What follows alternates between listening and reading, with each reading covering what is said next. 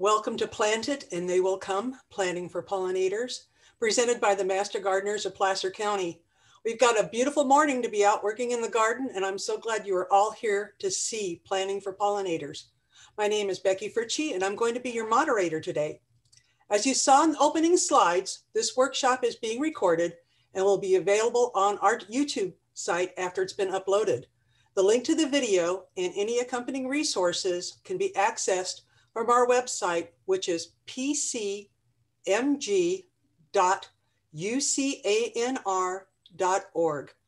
If you have questions during the presentation, you can post them through the chat menu, and we will ask our presenter to address them at the end of the presentation. Take it away, TC. Good morning.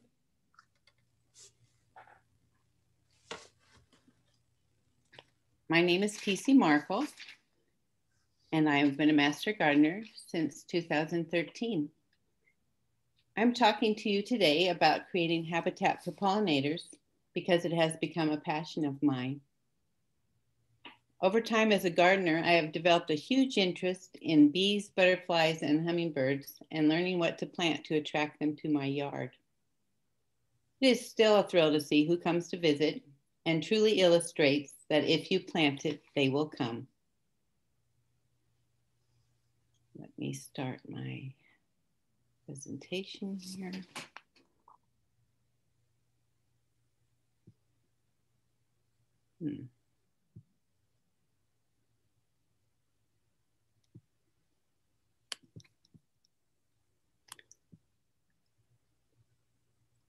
Does that look all right? Can you see it?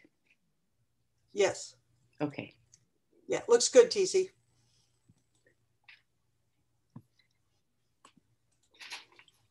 Okay. First of all, let's talk about who are master gardeners.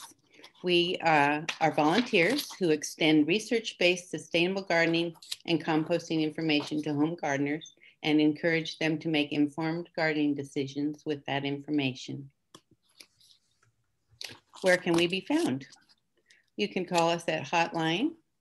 There's the number, or you can submit your questions online.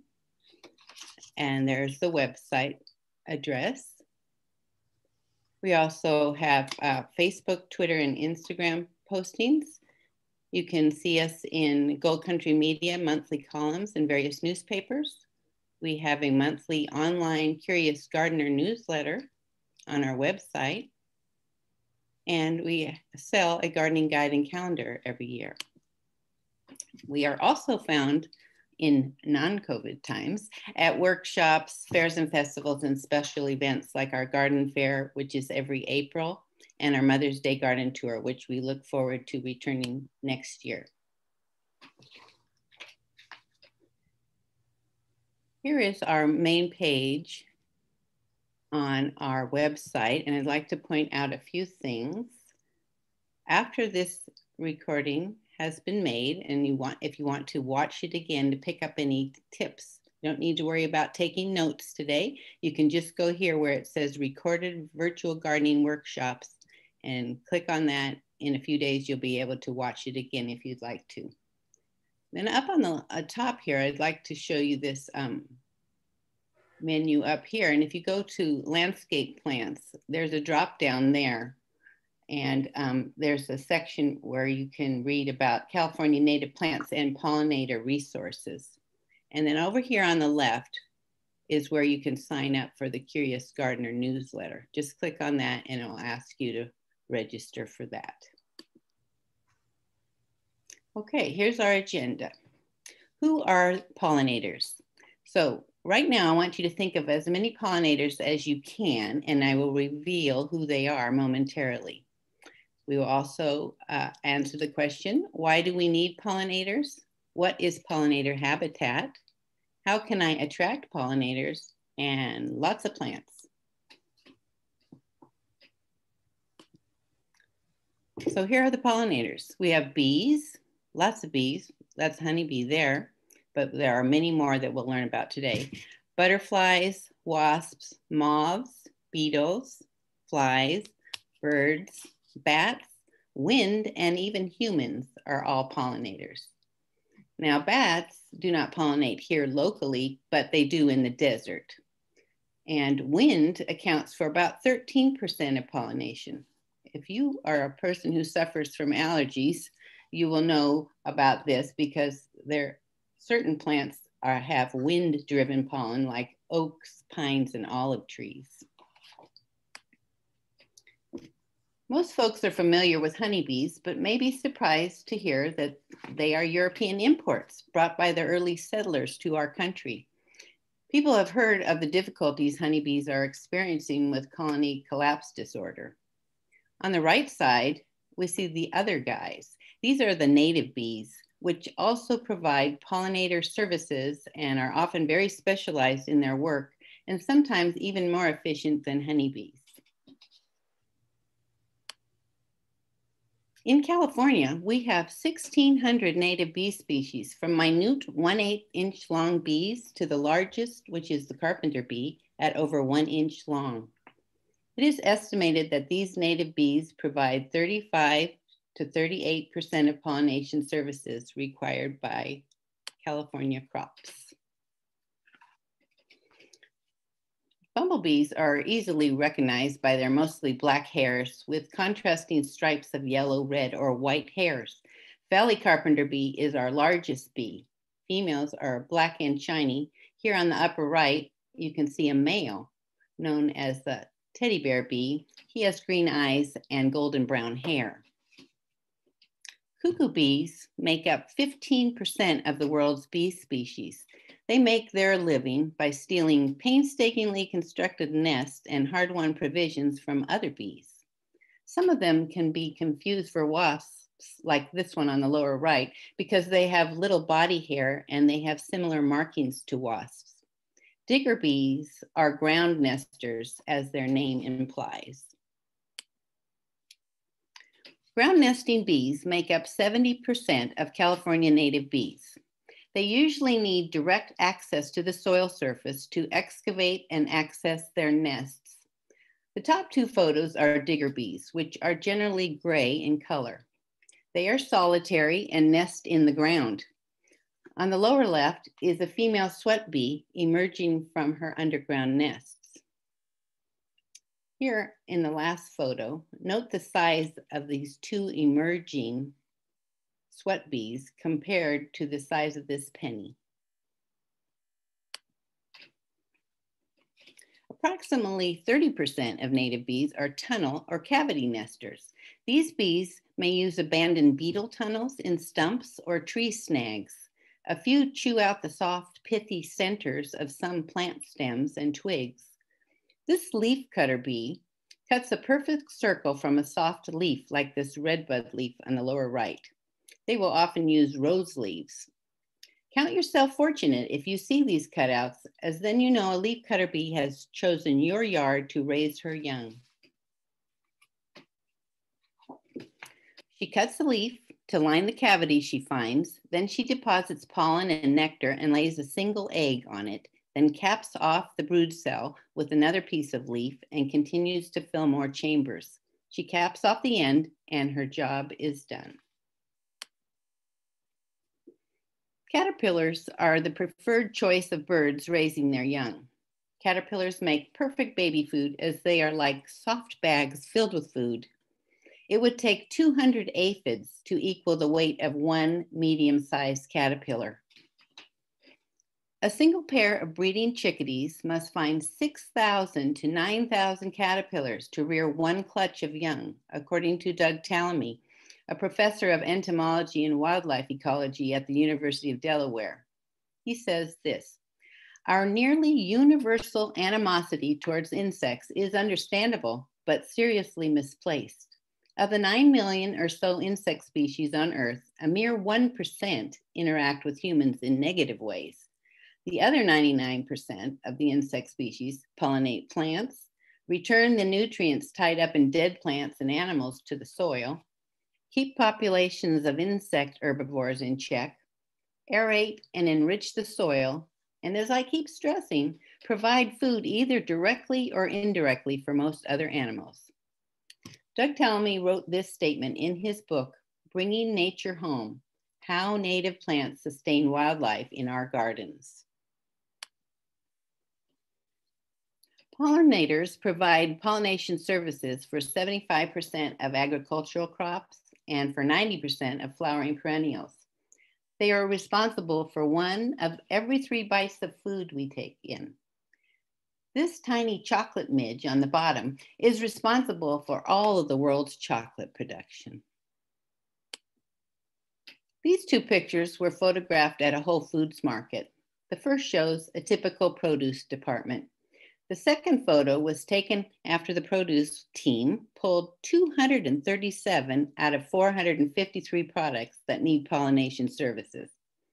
Among the removed items were apples, onions, avocados, carrots, mangoes, lemons, limes, honeydew, cantaloupe, zucchini, summer squash, eggplant, cucumber, celery, green onions, cauliflower, leeks, bok choy, kale, broccoli, and mustard greens, just to name a few. We would be missing out if we didn't have pollinators to help with this food production. Let's think like a pollinator for a moment. This photo looks wild and weedy, but there is a lot going on here that is beneficial. Large swaths of flowers attract pollinators. Those oak trees are food for many varieties of moth and butterfly caterpillars. Those grasses may just look like weeds, but some of those are larval host food for moths and butterflies too. Notice the layers: bare soil for nesting bees and trees with mid-story and upper canopy layers for shelter. A high diversity of plants is needed to attract a variety of pollinators. If we look at these yards, there aren't many flowers or diversity. The lawn does not provide shelter or food. In fact, there may have been pesticides and herbicides used here that could be harmful to pollinators. Compare the previous photos to these 2 in this slide and notice the huge variety of plants with various flower types, the layers where pollinators can mate and raise their young and can find safe hiding places to rest. A healthy habitat needs to include food for adult pollinators. Nectar provides carbohydrates for flight fuel. Pollen provides protein, vitamins, minerals, and fats. Both pollen and nectar are needed to feed bee offspring. Plants also provide food for young in the form of larval host plants for caterpillars. We'll talk more about that later. The pollen and nectar that constitute a bee's diet don't contain much moisture, so bees must have a water source. Bees need shallow, safe landing spots to prevent drowning. Add gravel and rocks to offer them a safe drinking place. In larger bird baths, water should only be several inches deep. You may provide floating pieces of cork for bee rescue. Butterflies prefer wet sand or mud for puddling, which offers minerals especially important for healthy reproduction. Here I mixed sand and compost with water and added a few rocks for sunning.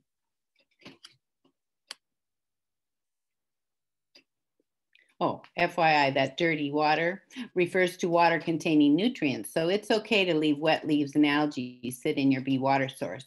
Minerals leach from them into the water. Be sure to dump the water every 3 to 5 days to discourage mosquitoes from laying eggs, but you don't need to scrub or disinfect the dish. To support pollinators, we need to plant in layers from the tree canopy, understory, shrubs, herbaceous plants, and finally ground cover. These layers provide shelter from predators and weather extremes. Think 3D, says Doug Tallamy, and in fact, maybe think 4D, since by designing your landscape in all 3 dimensions, layering plants into complex communities, you'll add the D of diversity too. Leaving some wild areas will provide for butterfly pupation sites. Important features to include are bare soil, as 70% of native bees are ground nesters. Leave leaf litter under trees.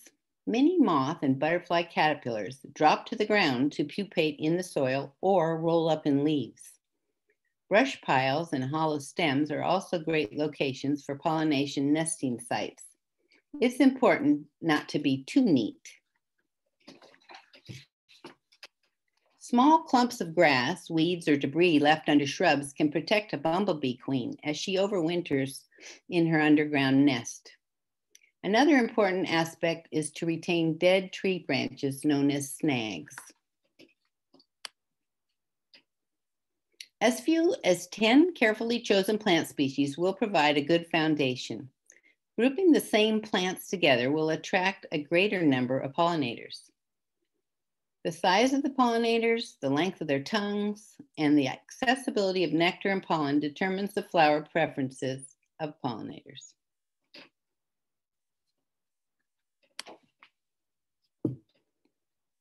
Including a variety of plants with different flowers, sizes, shapes, and colors, as well as plant heights, will support the greatest numbers and diversity of pollinators. Flowers often have contrasting color marks, lines, patterns, or freckles that serve as guides to where the bee should go in the flower. These are called nectar guides. Let me describe a few flower shapes. I will be labeling the photos with common names, but later you may check the resource list that accompanies this presentation on our PCMG website for a listing of the botanical names which help when purchasing plants. You may also view this talk again via our YouTube channel. If you see a flower that has a number of short flower stalks which spread from a common point ending in tiny flowers, this is known as an umbel. This is characteristic of the celery, carrot, or parsley family. Umbel kind of reminds you of the name umbrella, so that's a hint. These plants with umbel-style flowers offer convenient landing pads for pollinators. The upper two on the left are native plants. The one on the right is a garden herb.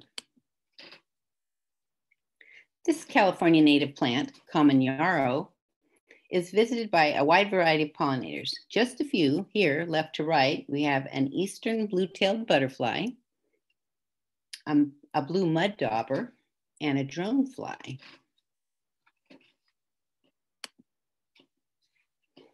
Open cup-shaped flowers are easy for all bees to access. These flowers usually have a large ring of anthers in the center, and you can watch bees practically swimming around the center and picking up the pollen. These flowers offer only pollen as a reward, which means they are primarily visited by bees. Here we have a grouping of California native flowers, all with open cup shapes. Notice the nectar guides on that meadow foam flower on the lower left. It tells the bee go straight here. Next we have tubular flowers. Usually nectar is found at the bottom of these tubes. The length and width of the tube can limit which pollinator species can access the nectar. Many of these flowers are visited by moths and butterflies, which have very long tongues.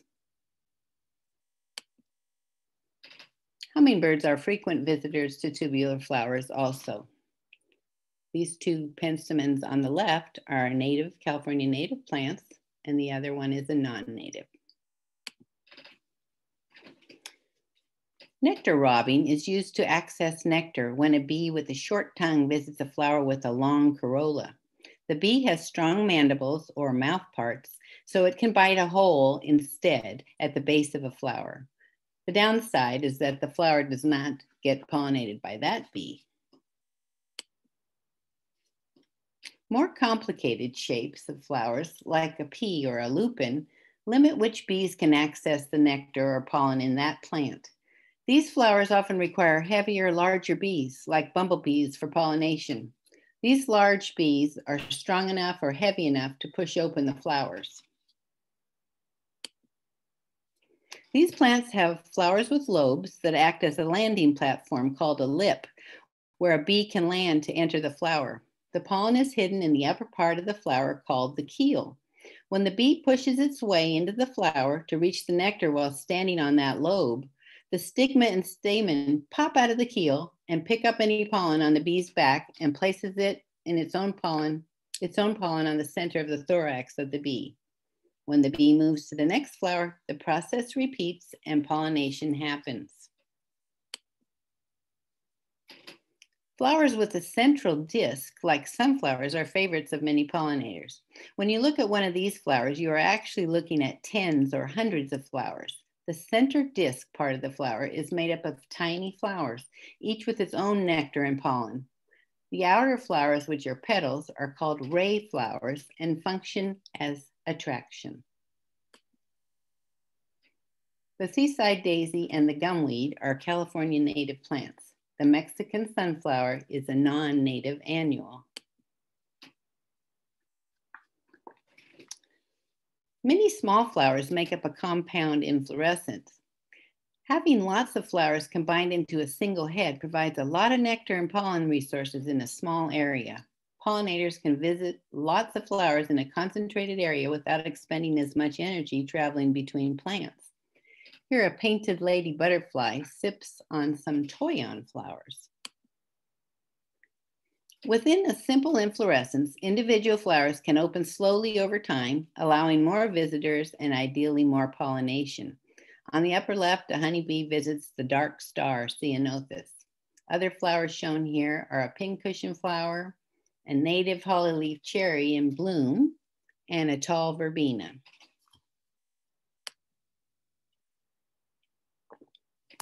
Many species of wildflowers, grasses, shrubs, and trees are butterfly hosts. Caterpillars of some species will eat only a single species of plant, while others will eat a wide range of plants. Often butterflies and moths have specialized relationships with native larval host plants. For the many butterflies that are host plant specific, such as monarchs with their milkweeds, the availability of these host plants is critical to their survival. The first photo shows a blooming showy milkweed plant being visited by honeybees. The upper middle photo illustrates the tiny size of a fairly young monarch caterpillar, followed next by a large caterpillar.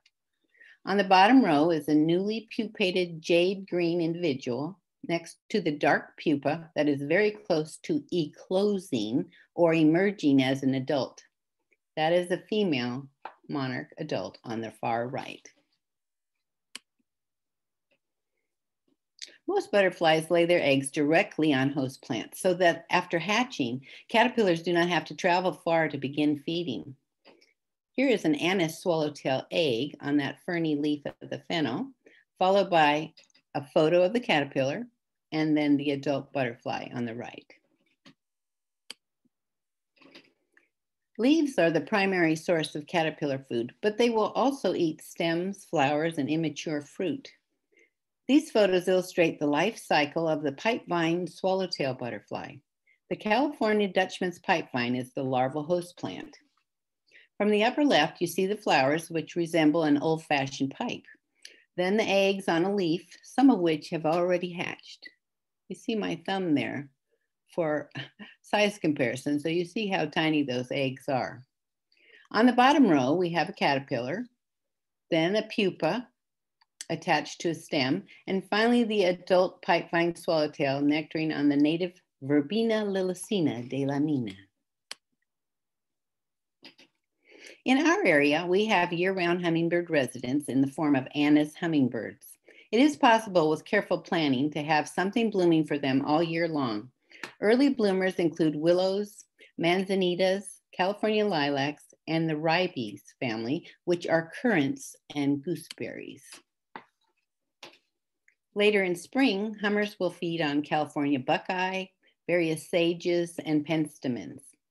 In summer, they are quite attracted to Mexican sunflower, even though it doesn't have tubular flowers. Late summer and fall bring California fuchsia, which is a hummingbird magnet. Many agastaches, also known as hummingbird mint, continue to bloom for long periods. Many culinary herbs are pollinator friendly. They're a good addition to veggie gardens as they attract pollinators where they are needed. Here we have examples of fennel, culinary sage, borage, and chamomile. Let some of the herbs begin to go to seed and flower so that pollinators have pollen and nectar. Rosemary is a prolific bloomer too. Let's think of our gardens as patchwork quilts. Let's consider sequential flowering times and make it a goal to have flowers blooming in every season. Most bees exhibit floral constancy, which means they visit only one or very few types of flowers each time they go out foraging. The ideal patch size is 4 feet by 4 feet. A garden area design that features dense plantings ensures a robust food supply for pollinators. Most bees and butterflies prefer to fly in the sun, so concentrate your flower plantings there. Salvia, bee's bliss, is a low-growing, wide-spreading native sage that is attractive to pollinators. Goldenrod is a late summer, early fall bloomer that is especially attractive to migrating monarchs. Since native bees are seasonal, the plant palette chosen should reflect the changing seasons of both bees and plants. With few exceptions, most bee species are only active for a short time each year.